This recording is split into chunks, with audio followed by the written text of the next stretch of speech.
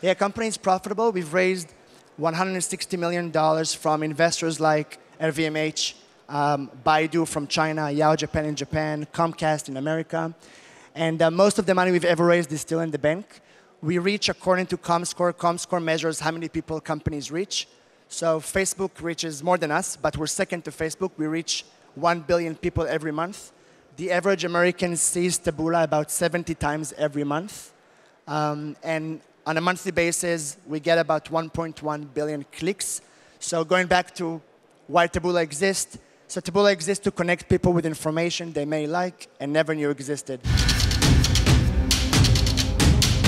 The point is that we have about 5 million pieces of content, and based on what you're reading and clicking on, we're supposed to recommend you things.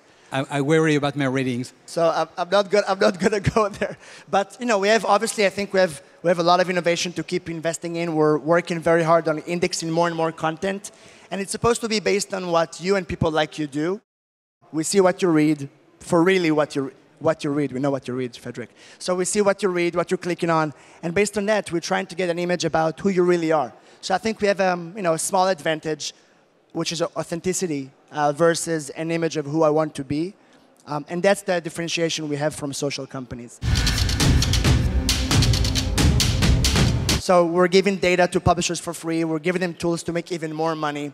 And editorial tools, so people like you and in general audiences will be happy with what they're seeing.